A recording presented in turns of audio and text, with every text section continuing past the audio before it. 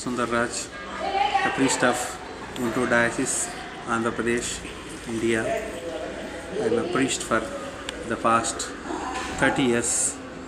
I have worked in several parishes in the capacity of parish priest, social service center as a director, and in the educational institutions. So I am very happy about my Christian life because God has chosen me to be His instrument to give peace, joy and love to the world as preached by Christ. I am very happy with my ministry because God has given me the opportunity of serving His chosen people. Now to say about the love that I experienced in my life. I have been living a peaceful life and a life of joy and peace. God created the world in His love. In His love, out of love for us, He created mankind. We all belong to the mankind that is created by God. Jesus, He has manifested His love first in the creation. God created everything for our sake. He wanted the man to be in peace and to have love and give the same love to all the people that we meet in our day-to-day life. In the creation, right from the beginning, from Adam to Jesus Christ, we are experiencing the love of God. Though Adam, with his sinfulness, failed and was tempted and has brought sinfulness upon us, yet we experience the love of the first human being. Jesus Christ, created as a Son of God, He has created and entrusted everything for our care. That's the love we received from Jesus Christ. In the creation, we see everything so wonderful. Everything is for us. For our sake, God has created us. The earth, the oceans, the stars, the human beings, the environment, and everything we enjoy here on earth is the love of God for man. He wanted man to enjoy and to experience His love. That love He has manifested us through Jesus Christ. Jesus Christ came to this world as a human being, and He said, God so loved the world that He sent His only begotten Son to redeem all of us. Yes, that is what we celebrate today, the Christmas.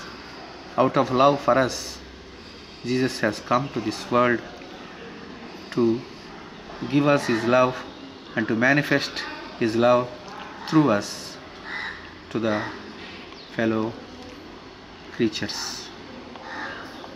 We have to experience that love and give and manifest that same love to our neighbors. Jesus said, love yourself and also love as I have loved you. We expect others to love us. That same love we should also give to the fellow brothers who are also of the same creation that God has created them. So unless we experience the love of God we cannot give our love to our neighbors. That's why Jesus said, whatsoever you do unto me, you do to the others also.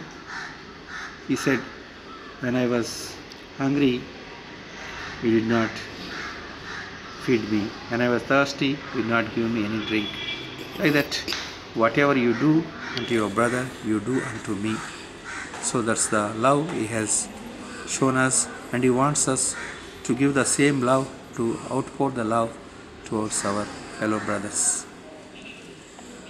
In our day-to-day life, we fail to recognize this, and we are with our selfish motives. We have our own kingdoms. We limit ourselves to our day-to-day or routine work. We don't see what is happening outside. We don't observe the problems or listen to the cries and sufferings of our fellow brothers. We, the priests, anointed by Christ, we feel that we are above the human beings. We feel that we have everything and we have the right to command these people, and we don't show this love wherever it is expected from us. Thus, we are limited to our desk, and we administer the sacraments or whatever it may be, the daily mass and so on, with limited knowledge. We don't see what is happening outside.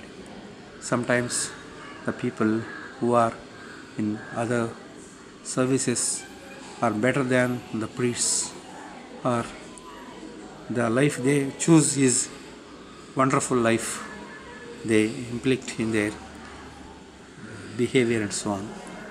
So we, the priests, not only limit ourselves to the routine work, but we should go out and experience the work that the people are doing.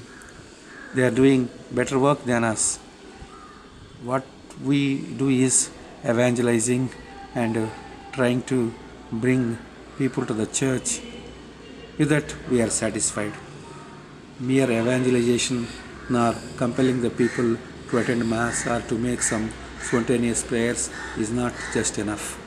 It is, we have to live and we have to experience their life and live with them and give our life, our love to them. Then only we will experience the real love of God. The real love of God means, if we don't analyze or listen to the problems or show concern towards the human miseries or sufferings, where do we stand? Let me examine myself and go out or do some God's work which is pleasing to Him. God does not expect from us the mere service, the mere routine work. He expects from every one of us, and even the priests, to go out. He said, go out, preach, instruct them, give them whatever they need. Nowadays, people need not our prayers, not our preaching, but they need our support and concern and our sympathy wherever it is necessary. So let me analyze that our task is not only preaching, not only administering the sacraments, not only offering the daily Mass, but it is much more beyond that.